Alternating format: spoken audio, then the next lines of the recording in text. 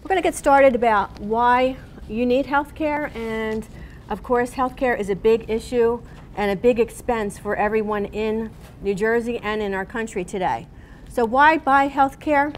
Well, your business and your property are valuable, and there are many times that we have people that will actually have bankruptcy due to medical expenses. And if you have assets, you have a farm, you have a business, they can go after that business. So it is important that you do protect yourself with health care insurance. There are many plan options, as I'm sure most of you are familiar with. You've heard the HMOs, the HSAs, the POS. I'm not going to get into a lot of detail with those particulars because I want to give you more information on Obamacare or the health care reform that's going on today. So you can purchase insurance through an individual, a small group, which would be 2 or more full-time employees on your farm, or a large group. There's a lot of healthcare providers in New Jersey. These are just some of them. We have Aetna, United Healthcare, AmeriHealth, and the Blues. So I'm sure many of you are familiar with these names. In healthcare, there's a lot of terminology that you, I'm sure, have also heard. Everybody's probably pretty familiar with deductibles and how you have to reach a deductible and your out-of-pocket maximums and your co-pays. So when you're searching for a healthcare insurance, I always recommend look at that out-of-pocket maximum figure. That is the worst case scenario. If something were to happen to you or you had a serious illness, that is your out-of-pocket maximum that you'd have to pay for that calendar year. So what could you afford to lose?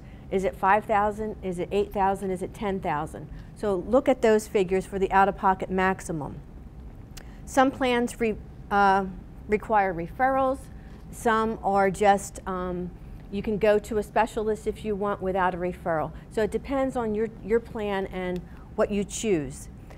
When you do have a problem, if you have, for instance, if you have a health care problem with your heart, you want to go to a specialist that deals strictly with health issues with the heart. So you want to find a good specialist. You can go on the web, of course, today and find a lot of referrals.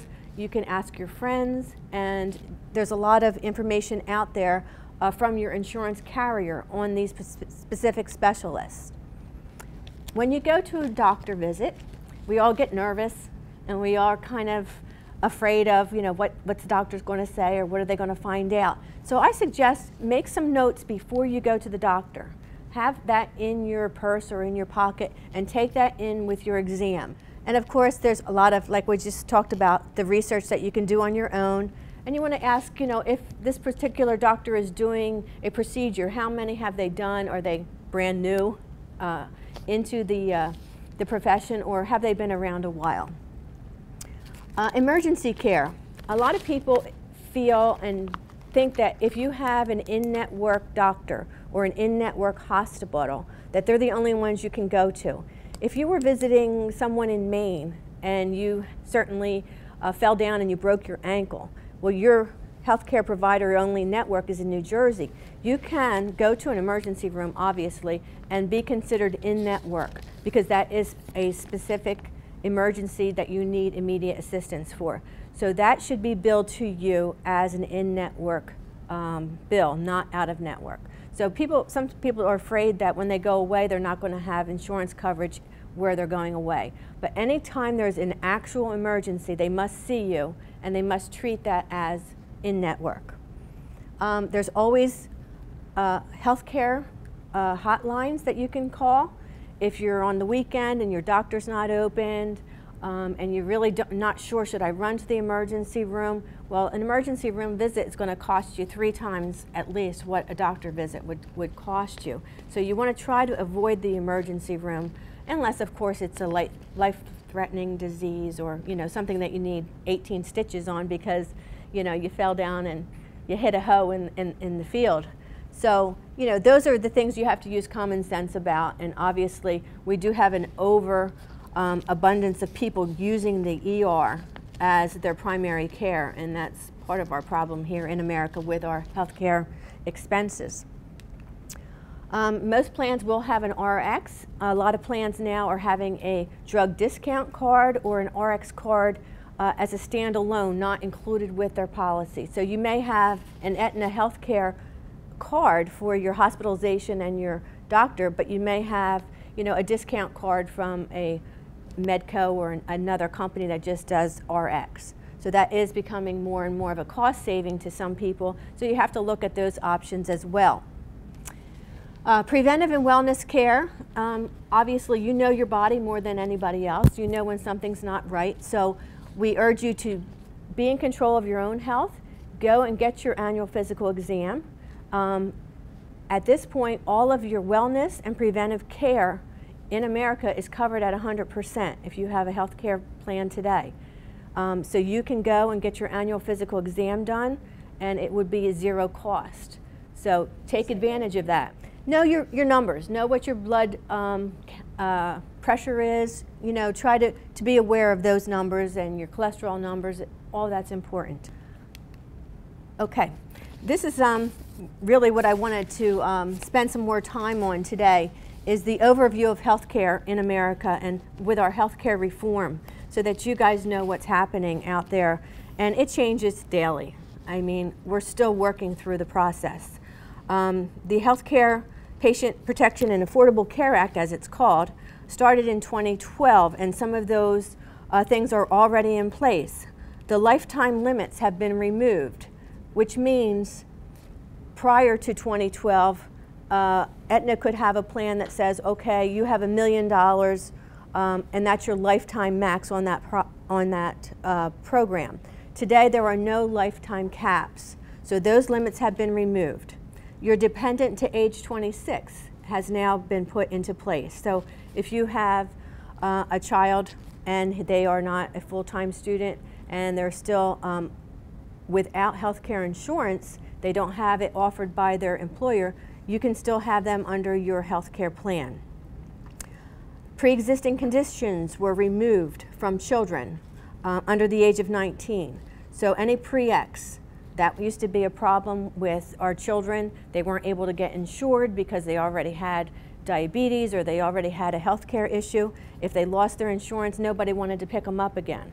So those pre-existing conditions have been removed for children under 19.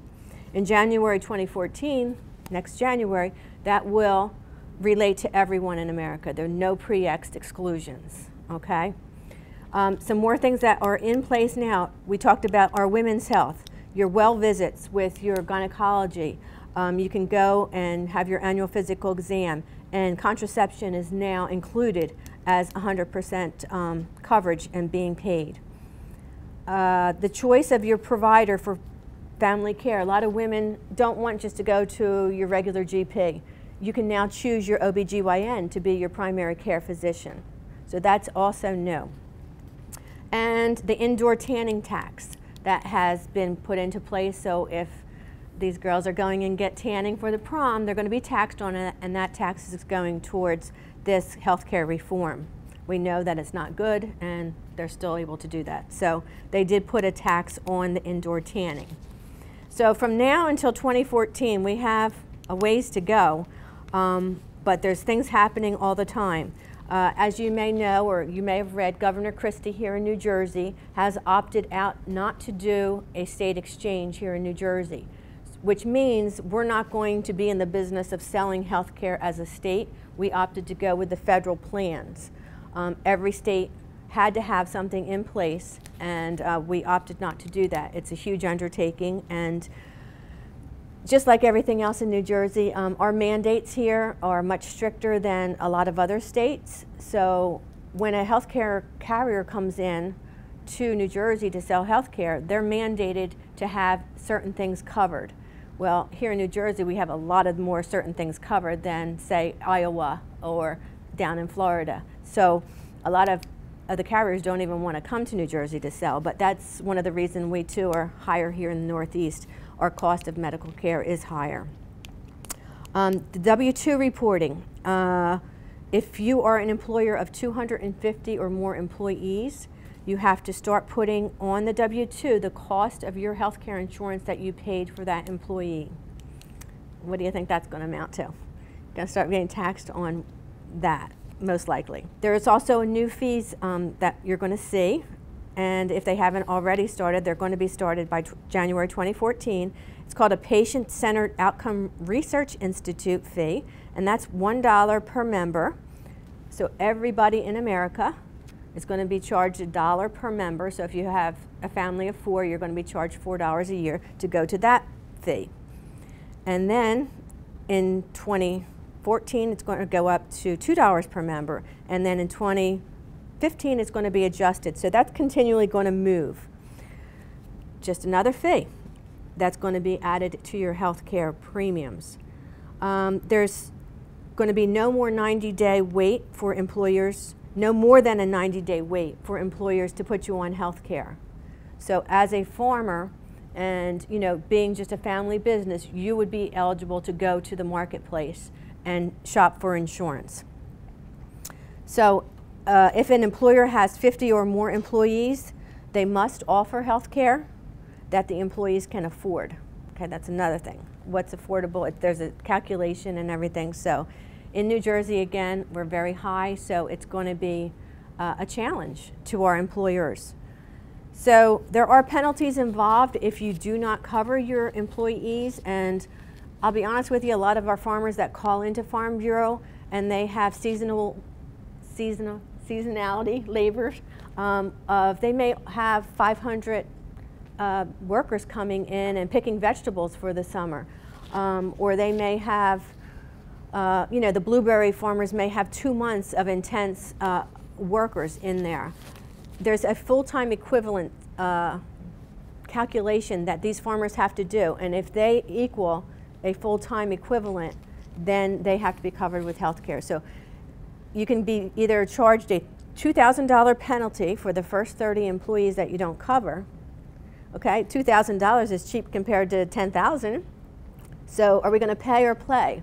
Are our farmers going to be paying that penalty and just forgetting about covering, the healthcare people? We don't know. We don't know where it's going. It's a big issue here in America and here in New Jersey for us to consider.